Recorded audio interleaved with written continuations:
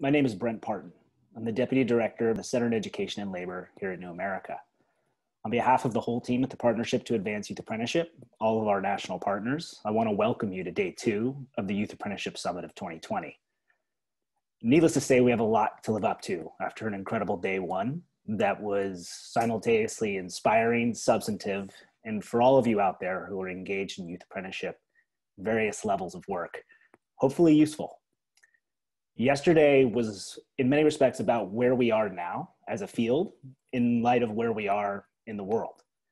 Across the US and across our engagement with the national network of PAYA, we have seen over the past 8 months programs adapt to changing circumstances on the ground, the onset of COVID-19, and recommit to their dedication to build equitable youth apprenticeship pathways that confront some of the injustices in our country. What we've seen over the past month is the resilience of young people, as well as the ongoing commitment of employer partners and the creativity of you, the practitioners across the country that are doing this work. But today is about a little bit longer lens. We're going to take a look back to help share what we've learned collectively as a community after 2 years of work. The Partnership to Advance Youth Apprenticeship was established in 2018, in many respects to create a national learning network to capture what is working across the diverse and growing field of American youth apprenticeship. We're thrilled that you've chosen to spend some more time today to learn a lot more about what we have learned as practitioners, as researchers, as advocates about the work over the past 2 years. We're going to kick off today with a discussion about systems. Youth apprenticeship is, of course, a program by definition, but it thrives through alignment and integration with our education, workforce, and employment systems. We're then going to do a set of deep dive discussions to talk about how youth apprenticeship is being integrated within our K-12 and higher education systems. And then following that, of course, a discussion specifically about how youth apprenticeship is being embedded as a core talent development strategy by employers across industry sectors and of multiple sizes across regions. Of course, like yesterday, we'll conclude with a networking session where we will have a chance to connect with one another, because that's what this work is all about. And in between, we will have opportunities to hear about national resources that have been developed by the partnership over the past 2 years, and talk about how they can be helpful to you and your efforts in your states and your communities. And most importantly, we'll of course continue to take time to hear the voices of apprentices themselves, who really help us ground this work in the why. So with that, I'd like to just say a few words to help set the stage for our first discussion. As I mentioned before, youth apprenticeship by definition, as Taylor walked through with you all yesterday, is a program. It's a job. An apprenticeship is an employment relationship, but it's also a form of post-secondary education. Apprentices must participate in related coursework, working towards college credits and credentials so that their skills and competencies are portable across the labor market and up into our education systems. And third, youth apprenticeship serves high school students. So this means that these programs demand really strong alignment across several systems in our country. Of course, employers and the talent development systems that they work to develop and recruit from. Of course, K-12, that's where youth apprentices are, and that's where they start this journey. And as well as higher ed and the broader landscape of training providers who are really critical for ensuring that youth apprentices have the skills and competencies not only to be competent on the job that they're apprenticing in, but that they're working towards a career, and that youth apprenticeship itself is a portal for expanding options for young people through education and the workforce. Getting any two of those systems, K-12, industry, higher education, to align and work better together is a major accomplishment in this work that we do in this field. But getting all three, well, that's what youth apprenticeship is. Across the Partnership to Advance Youth Apprenticeship and the national network, we know and we have seen that this work is hard. The work is hard is because it pushes on those very systems. One could say it asks a lot of them. And as is always the case, we have a slide that I'd like to ask that gets put up now, just to show us a quick moment what we mean by that. The famous triangle that we've spent a lot of time sharing as the partnership over time really shows that youth apprenticeship, again, is this partnership across these critical systems. But building these programs that link these players really, again, pushes upon these systems to do things differently and asks a lot of them. We often use the terminology youth apprenticeship kind of calls for 3 revolutions all at once. For industry and employer partners, youth apprenticeship asks them to think differently about how they invest in talent development and fundamentally about how they think of youth and their role and shared responsibility in developing their skills and competencies for the future. For our post-secondary institutions, community colleges, four-year colleges, and the range of other training providers that have been playing key roles in youth apprenticeship programs across the country, youth apprenticeship demands and asks that they value learning that happens beyond the walls of their classroom. It's incredibly critical that youth apprentices earn college credit and credentials, again, to make these experiences portable over time. But much of the learning of a youth apprenticeship happens on the job, and sometimes it happens across multiple settings. So if college credit, and diplomas, and degrees, of course, remain the currency of the realm, youth apprenticeship is asking these institutions to value competencies in a fundamentally new way. And then finally, certainly not least, for K-12, youth apprenticeship is asking them to align as well as value an experience that looks fundamentally different than the idea of what often someone would call the typical 2 or 4-year college experience. This happens at a strategic level in terms of how we're helping young people to understand what opportunities exist for them after high school. It happens at a functional level. Youth apprenticeship as a program is about balancing schedules. It's not just the young people that, of course, have to do that. It's, of course, the schools themselves to ensure that young people are getting access to the learning that they need, but also the access to the other types of work-based learning that a youth apprenticeship demands. In some ways, youth apprenticeship, of course, also challenges all 3 of these systems to think about how it can do things differently to deliver more equitable outcomes for the young people that are part of them. It's a big ask. We know that, and we know the work is hard. At the same time, there's some good news. The good news is that there are broader policies and trends underway in these systems that align quite well with youth apprenticeship. In fact, we call them enablers often. Youth apprenticeship really depends in many respects about the extent to which states and local governments have taken steps to support various actors across the industry and education space to make youth apprenticeship less of an ask for the practitioners out there that are doing the work on the ground.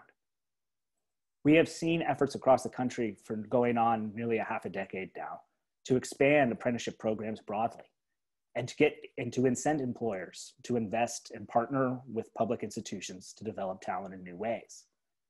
From building intermediary capacity that helps through formal program development, supporting or reimbursing employers' training costs that support portable skill development, as well as in some cases tax incentives to get employers to the table.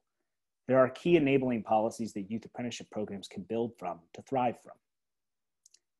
On the K-12 side, youth apprenticeship programs, if you look at their architecture, look a whole lot like our early college program experiences that started in the later years of high school. They just happen to do different types of coursework and be much more work-based than we're used to. As a result, dual enrollment funding and the mixture of different incentives that exist that support learning outside of the high school in the final years of high school are critical elements of enabling youth apprenticeship programs to happen. In addition, support for counselors and work-based learning coordinators who can work with intermediaries as well as employers out in their community provide critical capacity for ensuring young people are able to participate in these highly structured experiences. And most importantly, it's about time management. Young people have to walk that triangle, which is just as hard as the people that are out there trying to build them. And so to some extent, to the extent that the K-12 system is able to recognize, provide credit, and be flexible around graduation requirements to ensure that young people have the time that's needed to participate in these types of programs has also been an important learning along the way.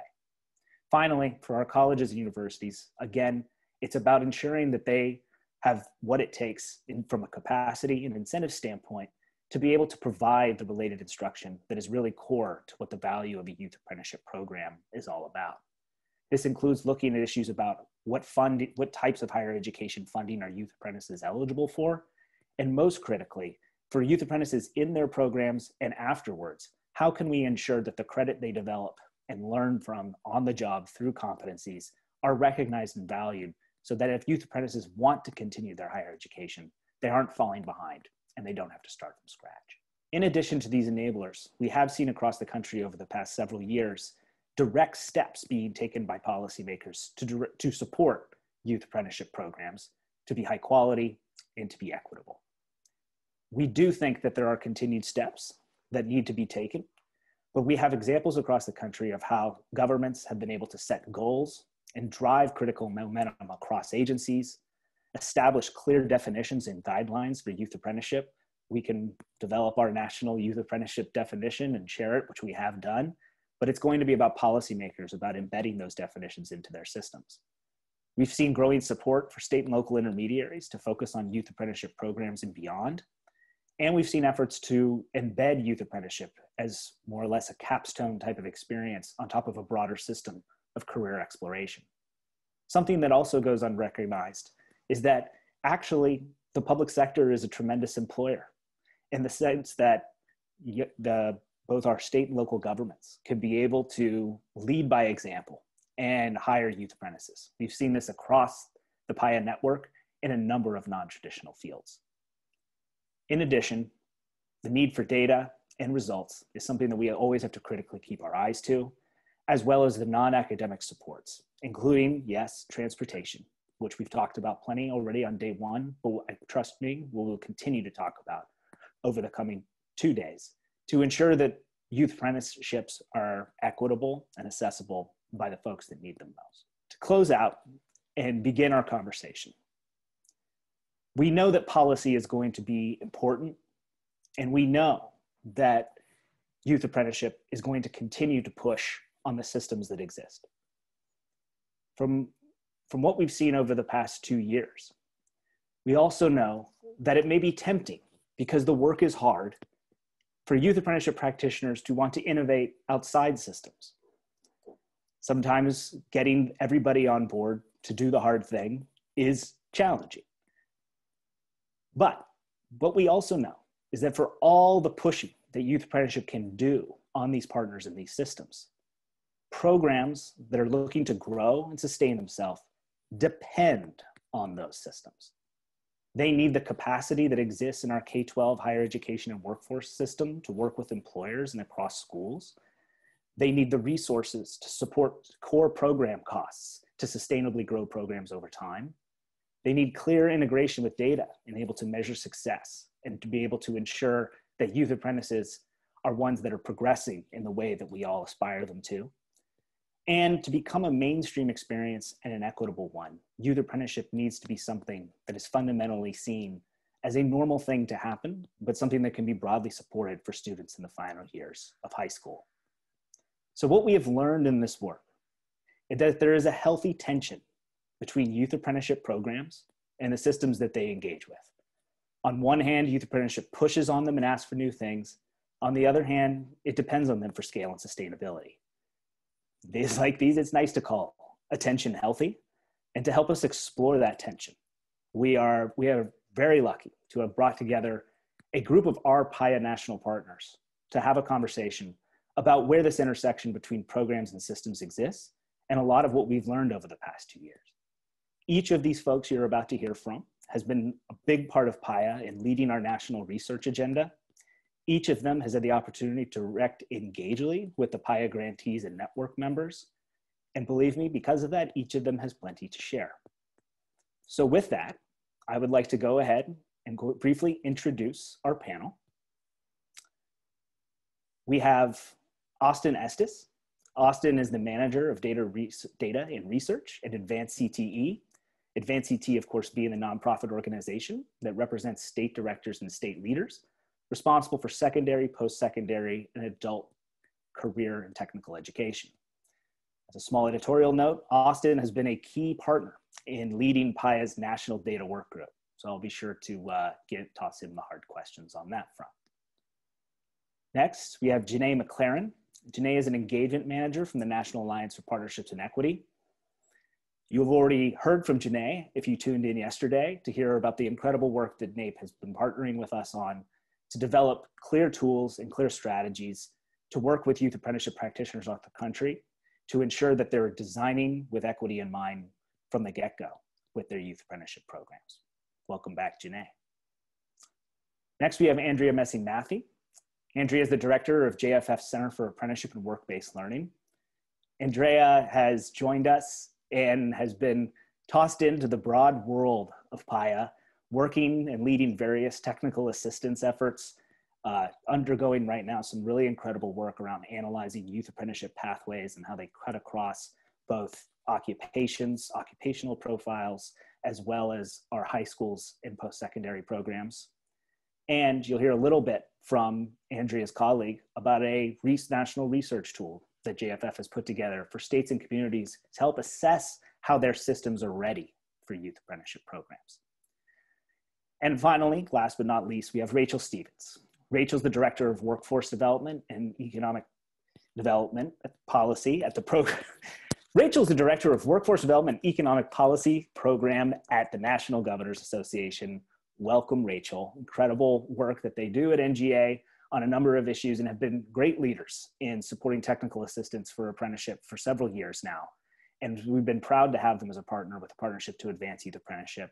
They've developed state profiles of leadership for youth apprenticeship across the country, showing the critical role that governors play, and have been able to leverage years of support and technical assistance for federal apprenticeship grantees about industry engagement strategies. So a cross-cutting set of expertise coming from Rachael and zeroing in critically on the important role that we at PAYA believe states have to play in growing and sustaining youth apprenticeship over time.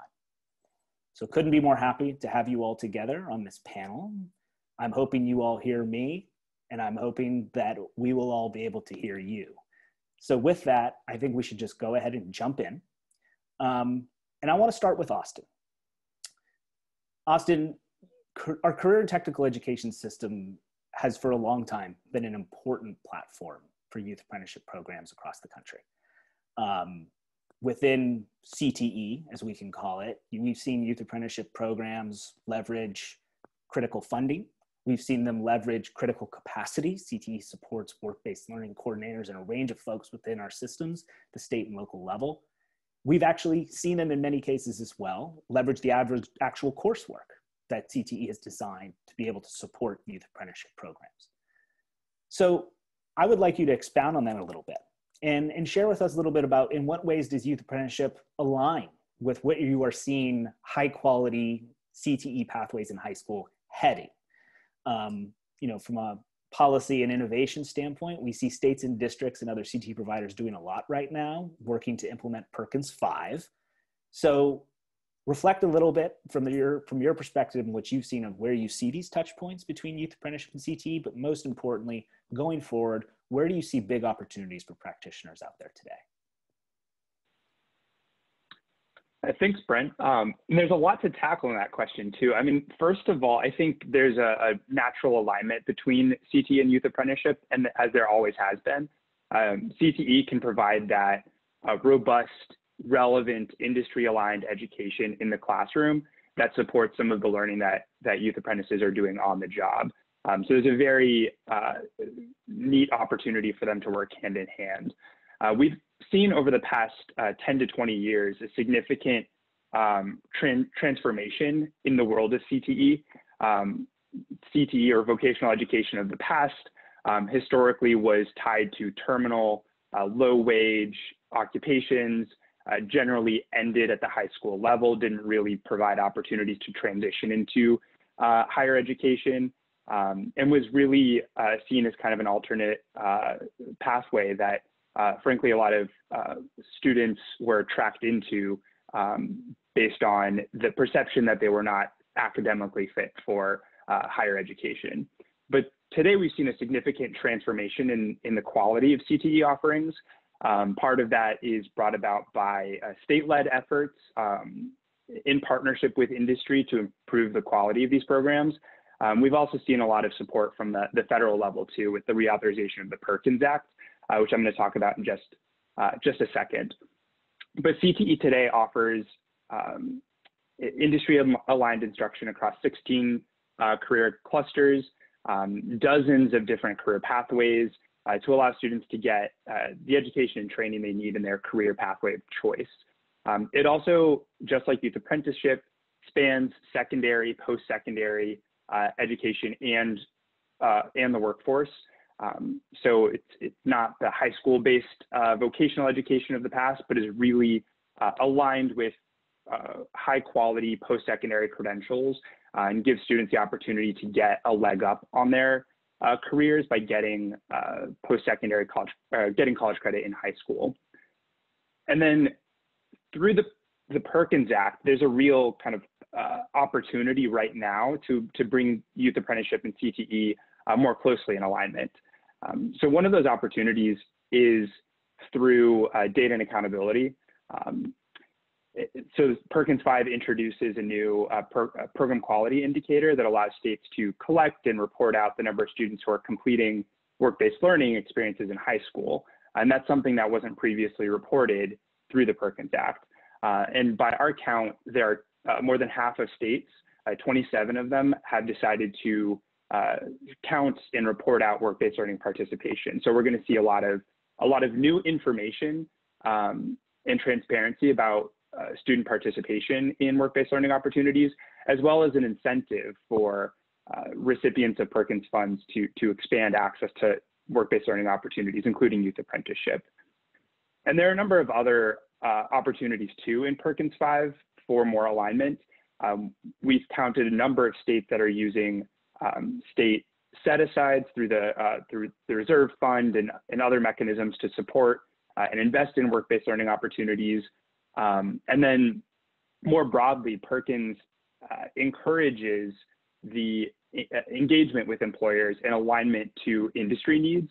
And a number of states that we've been working with and that we've spoken with are really prioritizing industry alignment and are taking kind of a new approach and a new look at CTE programs and committing to investing in and expanding programs that are aligned to high skill, high wage, and in-demand occupations. So I think over the next 2, 5, 10 years, we're going to see continued acceleration of this transformation in CTE and further alignment with youth apprenticeship. That's great, Austin. One quick follow-up to that point, because you've mentioned the pathways piece of this. States right now, as they're implementing, as Perkins 5 is being implemented, to what extent are they going through efforts to kind of refresh those pathways, and to what extent is that something youth apprenticeship practitioners out there in the audience could be engaged with or should be aware of? Yes, absolutely. So one of the new provisions in the Perkins Act is this comprehensive local needs assessment requirement. So all recipients of Perkins funds are required to participate in this needs assessment. They have to look at labor market demand in their region. They have to look at the programs that they're currently offering. They have to look at disaggregated data by student subgroup. So they're asking a lot of questions around equitable access, around program quality, around labor market alignment. And that's kind of spurred a lot of reflection around the quality of CTE systems, both kind of statewide as well as locally. So right now is a real opportunity as we're starting the first months of the official implementation of the Perkins Act. There's a lot that states and communities have committed to in terms of updating and improving the quality of their programs. Great, thank you, Austin. Very helpful. We'll come back more to the data side of that because that's a big one and you're not off the hook there. Rachael, I want to come over to you next. For some time, apprenticeship has been on the agenda of governors across states, across parties, which has been an exciting thing to watch over several years. And I know NGA has been at the center of supporting a lot of that work. Governors can play key roles in apprenticeship, as you know well, from the standpoint of bringing together not just practitioners in the apprenticeship system, but higher education, workforce development to be supportive of those goals. Could you share a little bit about what have been some of the bright spots you've seen around state leadership for expanding apprenticeship, particularly in these non-traditional spaces in recent years? And share a little bit with our audience about where you see opportunities for folks that are working on youth apprenticeship to sort of build from and align for those innovations. Thanks, Brent. Those are great questions. And thank you for having us on this panel. We are really proud to be part of the Partnership to Advance Youth Apprenticeship and to be having this conversation with you all today after a couple of years of working together. For those in the audience who are not as familiar with what my team and I do, we provide research, policy guidance, and technical assistance to governors and state leaders on essentially expanding economic opportunity through a few key areas of work around reducing barriers to economic participation, fostering economic dynamism and job growth, and providing training and employment opportunities that serve that dual purpose of supporting employers' talent needs and leading to family-sustaining careers for young workers and for adult workers. And so as you can imagine, within that body of work, apprenticeship and increasingly youth apprenticeship and other types of work-based learning for youth and young adults have really been gaining a lot of traction and interest among governors who are very concerned with this dual purpose and making sure they're making investments and fostering partnerships that serve that dual purpose for employers and for the workforce. So as far as some of what we've really been seeing at the state level around kind of fostering those partnerships and leading in expanding youth apprenticeship opportunities, youth apprenticeship is often considered the highest quality version of work-based learning in terms of the employer engagement, the engagement with educators, the translation into post-secondary credits or to credentials. And so my team has done some research through our engagement in PAYA on the ways that governors and state leaders have been most effective by our observation in really encouraging youth apprenticeship as a key workforce development and talent pipeline development strategy. And that really boils down to three main areas where we think governors in particular are most effective. The first, it has been around public advocacy and really being champions of this notion that youth apprenticeship is an excellent pathway to careers, to quality work, to post-secondary education, and that it should be regarded as something to integrate into learning experiences as opposed to an alternative or a lesser option to traditional learning experiences. Second, of course, the funding question, and governors do have sway, along with other state leaders, of course, over where investments are targeted and allocated. And so as part of their championing activity, being able to really advance investments, whether that's direct investments in programs or investments in incentives to employers to engage differently, that's one place we've seen several governors be very effective. And third, on the policy side of things, signing legislation or executive orders that create some of these new partnerships, establish task forces or commissions to really look at youth apprenticeship and how to expand it in the state, and other sort of policies that will support the long-term and sustainable implementation and scaling of quality youth apprenticeship programs. Underlying all of these strategies I just went through has been really just how critical partnerships are, to the points that you were making earlier, Brent, for making these programs work most effectively and for making the systems as a whole function together as effectively as possible. As Austin mentioned, states are really prioritizing employer engagement and understanding what employers and businesses really need and how they can best serve those needs. And that, I think, definitely translates into how governors in particular approach the subject of apprenticeship and youth apprenticeship.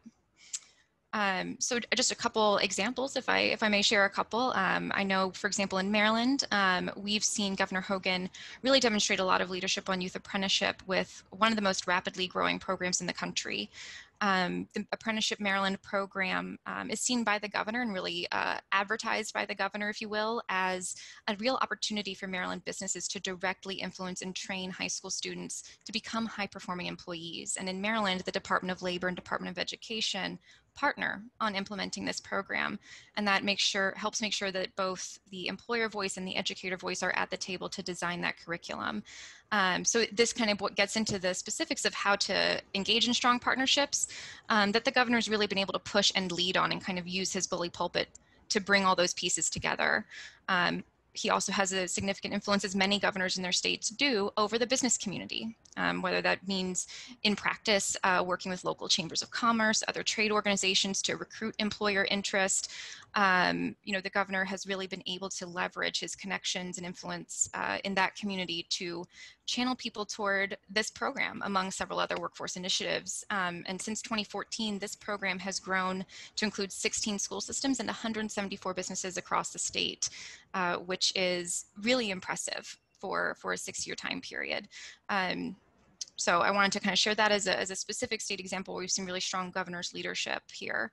As far as opportunities, I really think, the youth apprenticeship community has a lot of opportunity to consider how they might be connecting to their state leaders, to their governor's offices, to some of these employer networks that are very closely connected to the governor and state. And one that I know my team and I work a lot with, and one connection we help make with youth apprenticeship as a concept is through state workforce development boards. That is one point where the business community is already heavily engaged based on how those boards are structured. And especially right now, as states look to economic recovery, I think there's a real opportunity to think about how can existing partnerships be leveraged to scale these opportunities so youth aren't left behind in recovery, as we've seen happen to a lot of youth and younger workers in past recessions. And there's an opportunity to leverage youth apprenticeship as a way to further strengthen and expand relationships that maybe need to be stronger at the state level. And that's something my team's working with states on over the coming several months. It's an excellent point, and a great idea on the state workforce board side. They're certainly strategic bodies that do bring together industry and a lot of different agencies. Do you have any quick tips for folks out there who are thinking, how do I get in touch with these folks? How do I make them aware of the work that I'm doing? That's a wonderful question. I would suggest identifying the executive staff that serve these boards. Those staff are housed in state agencies, in state workforce development offices, and they're always looking for great examples of program success stories they can go then tell other employers. Brent, as you said, one of their key roles really is in being kind of a strategic body to kind of organize partnerships and also encourage employer engagement in a range of workforce initiatives. And knowing how important employer engagement is here, I absolutely think reaching out to the staff is a wonderful starting point to let them know what you're doing, let them know how you might benefit from their support, how you might be able to support the goals they've laid out for the state, through the work that you're already doing. That's definitely something I would encourage. Great, thank you. I want to shift gears a little bit and go to you, Janay. We've talked a lot about sort of how youth apprenticeship so far can build off of and integrate with various systems. Sometimes the challenge with that is programs themselves, who particularly ones that are designing in a way that they want to create opportunities for young people that have been from communities who have otherwise been cut off, in many respects confront the baggage that those systems themselves carry in terms of inequities and outcomes. We know our labor market is rife with systemic inequities, and we certainly know that there are persistent equity gaps within our K-12 as well as higher education systems. So as practitioners out there engaging with these really systems level issues, could you just take a moment to share a little bit about the work NAEP has done and the thinking you've done around this work, and what you see as the role that youth apprenticeship practitioners should be helping play in helping ensure programs are both recognizing and confronting some of these more endemic inequities within the systems they engage with? Yes, thank you so much for the question, Brent, and thank you again for having me back for day 2. First, I just want to say, as we enter into this conversation, it just requires us to think about a couple of things. The first, the historical context that exists between Black and Brown communities and educational workforce systems. It just has to be acknowledged. There's a mistrust that exists, and the limited opportunities for people from that group really have not been resolved. So that's part of that baggage you were referring to. Secondly, we have to name the issue. I think in so many ways, the current pandemic and the racial tensions that we are seeing across our nation and the world have brought this to light. So by being able to call out these inequities for what they are is really important, because it's difficult to address a problem if we are not in fact comfortable calling it by name. And so as you've also mentioned, as other panelists have mentioned, this work is tough. Working in equitable environments is a tough thing. It's never ending, it's unyielding. And it gets to that point where you hit your head on the wall and scratch your head, but you pick back up and do it again the next day. But in saying that, it requires all of us, especially those who have the power to make those changes, look at things like cultural stereotypes, implicit bias. And it's not about blaming. We all do it, so that's not my point. But it's about taking us from this place of unaware, like we didn't know these things existed, or maybe we didn't know they existed to the extent that we've seen them exist. And now that we move from this idea of being unaware to aware, now we have to do the work of understanding, like understanding the role that systems play, understanding how it affects those persons who, from all the different groups, demographic groups, social and economic groups, and thinking about how we move forward into this call to action. What do we do next? So we often ask the question, why don't we have more people of color in this program? Or why are women not in this program? Or why don't we see people from different backgrounds doing different things? And I think it's important for us to ask the why, but not get stuck there, and to really think about addressing the what and the how. Like, what should we be doing at this point? How do we overcome those barriers? We talked about transportation, but there's also barriers around technology, wealth gaps that exist. And so once we can confront all of those issues, we can move more freely into this idea of how do we face these issues, how do we address these issues, and how do we make sustainable changes so that these programs can thrive in a more equitable environment. Recently, the work we've been doing with NAEP, we do a lot of professional development, although it's now pretty much all virtual. It has become this topic of accountability. People are looking for these deep embedded discussions, not just on the surface level of equity and making sure we're not showing microaggressions, but really, like, what is it going to take for leaders in the education system and the industry to really make a change, to move the needle, so to speak. So we created, this year, there's an Equity Leadership Academy. We're working with 9 states across the United States to really talk about that.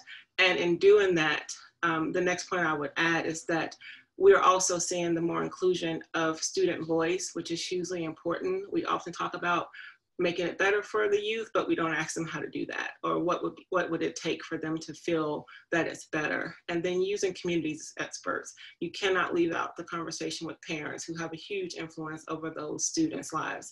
Local leaders is really important, and other types of practitioners have to be brought to the table. Their voices really have to be heard and acknowledged. It's not just enough to have them present, but really to dig deep, because as we expand the diversity pool of the people we're working with to build these systems out, everybody's input is just really key and important if we want to move to the next level with our programs. Thank you, Janay. Appreciate all that. And I would say that you all have pushed us as a partnership. And I know that you have a long history of doing professional development and have always kind of encouraged us to look bigger and broader and in fact, deeper into our education systems, because you've, I think, pushed us in particular on thinking about youth apprenticeship doesn't start with the recruitment side. It really has to be a much more integrated, embedded experience in working with teachers and counselors. You guys have done incredible work, and really thankful for the partnership, and excited to kind of come back and pick on a few of these other points too, to elevate them. Before I do that, I want to say, if you have not yet submitted questions for Q&A, we are going to kick that off just shortly after I go to Andrea. Please put them in the box, submit them. We will get to them. I know some are starting to kind of come in.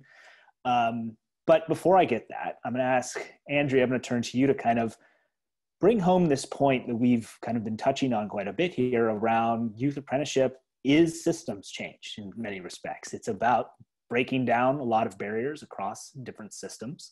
It's easy to talk about systems. Sometimes systems, we have to appreciate, are just people too. And I know you've been in it and you've had a long career working with folks who are working across these areas. So could you share a little bit from your experience about where you see youth apprenticeship helping break down silos across systems, or more positively encourage partnerships across folks who don't always kind of sit in the same space? Sure, and thanks again for having me and for having JFF as part of this work. I think that the work that we're doing as part of PAYA to kind of coalesce our ideas around this gets at some of this broader national need for kind of a conversation on the role that apprenticeships play. So in my experience, community initiatives are far more likely to succeed in general if they're anchored or developed to address a local challenge. And I think youth apprenticeship offers a really concrete way for communities to come together to address those local challenges, whether it's to address local hiring needs, a lack of alignment between secondary and post-secondary systems, issues around youth employment. Sometimes those issues feel really intractable and tough to tackle, and youth apprenticeship, I think, is a really actionable way to get people to come around the table for the so what conversation, right? A lot of what we do feels really academic and at the 30,000-foot level, but the actual implementation and application of youth apprenticeship is very, very granular. And I think that being able to put some real language around that and helping communities to come together, kind of like, what are the pieces of this puzzle, is a lot of the work that we all as practitioners do. And then I know I'm going to jump ahead here a little bit, but in terms of systems change, in all cases that I think all of us have seen, I don't think that this is going to be anything revolutionary, is the role of the intermediary is paramount to making this work succeed, sustain, long-term, kind of following from season to season, right? I think if anything, this work, particularly in this COVID and political environment, has shown us that the role of an intermediary as employer-facing, as system-facing, as school-facing, and as student and family-facing, those four roles are so crucial for an intermediary to understand and kind of get saturated in. And that being able to break down those silos and bust those silos down is really contingent upon where that intermediary is situated in the system and what work they've done to break down silos with their partners, whether it's at the chamber or the workforce board or the K-12 school system or the post-secondary system. So I want to make sure that I think that's an incredibly important part. In all the examples I'm going to share, the intermediary plays a really important part of that kind of silo busting exercise that we're all hoping that youth apprenticeships really do a really good job of. I'll give a few examples that I think really exemplify some of the work that youth apprenticeships are able to do in breaking down some of these silos. One example that we all know really well, and we saw Melissa Stowasser from Trident Technical College yesterday, I think the Trident Regional Youth Apprenticeship, so the Charleston Regional Youth Apprenticeship System, it does a really exceptional job of bringing all the partners together at the same table. And they were developed as a result of companies coming together to address local hiring needs. Large company came into town and kind of sucked up, absorbed up all the local labor, and a consortium of local businesses came together to approach Trident Tech with a plea to help them support those needs, right? And so over the course of many years, youth apprenticeship has become a key way to address both critical workforce needs within the region and a way to mentor the next generation of skilled workers in the region. And that exists across manufacturing occupations all the way into IT occupations. It's really broadly applied, and their model is broadly applied across all occupations. And I think in addition to the unique role that the intermediary organization plays, the institution works across partners to fund the ecosystem around youth apprenticeships. And those partners include K-12, Workforce Board, Chamber, and Philanthropy, really thinking cohesively about how they use all the different pieces of the system, including really robust policy, strong employer relationships, and a really committed chamber, and how they use all of those partners kind of really seed and continue to scale and fund this youth apprenticeship system so that it's not just an island of excellence, but it's something that's helping to drive the region into something new. At the state level in Delaware, I think it's really interesting. They're keenly interested in thinking about what Austin was talking about earlier. They're keenly interested in thinking about highly rigorous and aligned instructional models that they can stand up throughout the state. So the State Department of Education is working closely with K-12 and post-secondary partners to align those CTE standards and has embedded youth apprenticeship into its accountability models, which is such a super exciting part of this work, thinking about how we start to think about accountability differently for K-12 systems, and how we think about accountability differently as it's connected to post-secondary systems. What that does then is it makes it easier for Delaware employers to engage with the system because they're not trying to speak two different languages. And that's usually where we end up losing our employers. In New Mexico, Future Focus Education New Mexico is a nonprofit that's bringing system players to the table as a way to reorient their very successful internship model into a youth apprenticeship model, which is a very new space for them, and they're wading in and figuring out which partners to speak to and how they speak to them and figuring out the funding models. And it's an exciting new space to be situated in with them and helping them work through that work. To bring up another topic that Rachael mentioned, in Maryland, we're working with IEC Chesapeake, and that's the independent electrical contractors. And they're leveraging really successful school to apprenticeship models, which uses a successful pre-apprenticeship model that allows employers to kind of date the idea before they commit. And the Department of Labor financially supports those pre-apprenticeships, and then they're able to get those school systems ready because each school district is very different and very distinct. And finally, I think North Carolina and Apprenticeship North Carolina offers a really unique way to think about how they can rethink their own system. So they're working on a vision for PAYA North Carolina, which is focused on regional collaboratives, and it's a way to organize the region so that everyone's kind of rowing in the same direction. So breaking down silos really requires us thinking about kind of which partners at the silos do we want to connect with, and who's going to play that connectivity role, who's going to hold the hands of everybody to get them to all move in the same direction. That's great. I want to touch on something you just mentioned, and this is for everyone because I'm reading some of the questions that are coming in. Several of them are about, youth apprenticeship is one type of work-based learning among many. Could you comment about where you're seeing examples of how youth apprenticeship can build on earlier stages of work-based learning or career exposure experiences, and even talk about why you think that's important or what's important to keep in mind when doing that? Anybody who wants to jump in on that. I mean, I can start. I mean, I think in many cases, we're seeing this as a really natural extension of some of the early work around career pathway system development. I'm thinking of a district that's very near and dear to my heart, and it's right in my neck of the woods in outside of the city of Chicago, District 214, that has done a tremendous amount of work around career pathway system development, really thinking through kind of how their students kind of discover careers. Working closely with employers in that area, working closely with their CTE state connectors, and youth apprenticeship has kind of just been a natural outgrowth of that work. So they've laid the foundation to make that happen, and kind of put all the pieces of the puzzle in and got employers kind of ready for that work.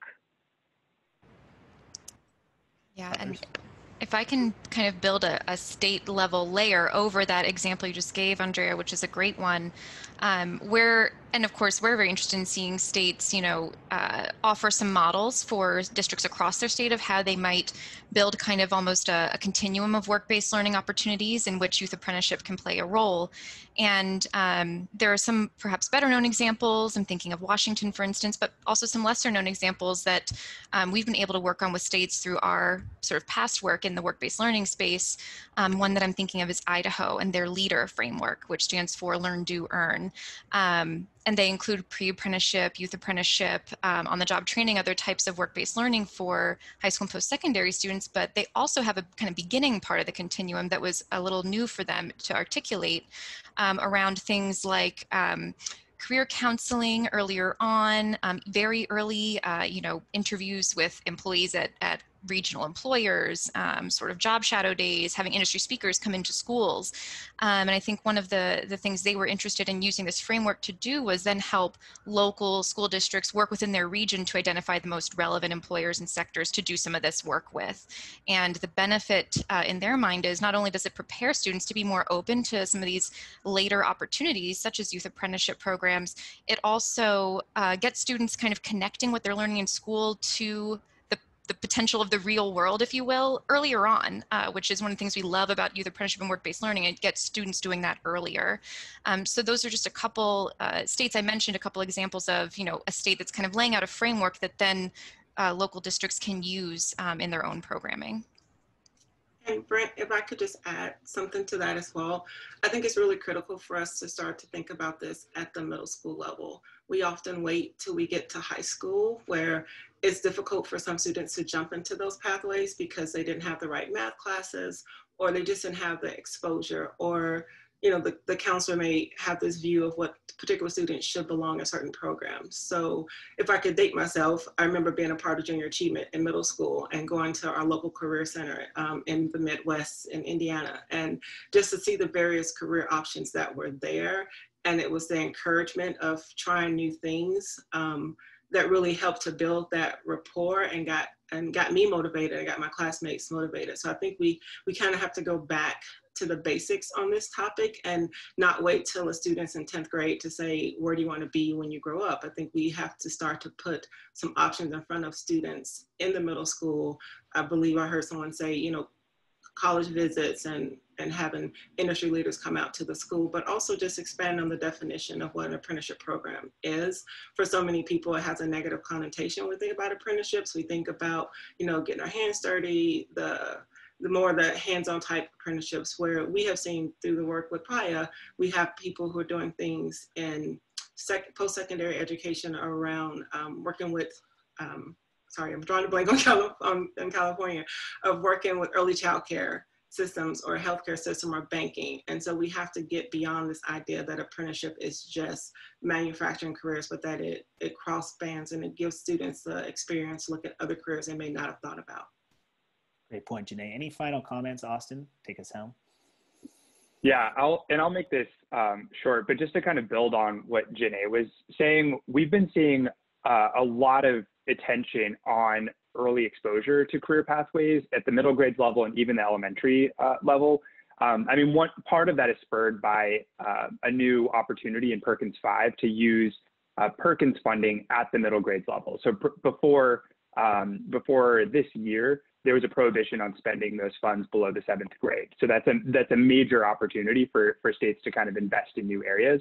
But we're also seeing too, there's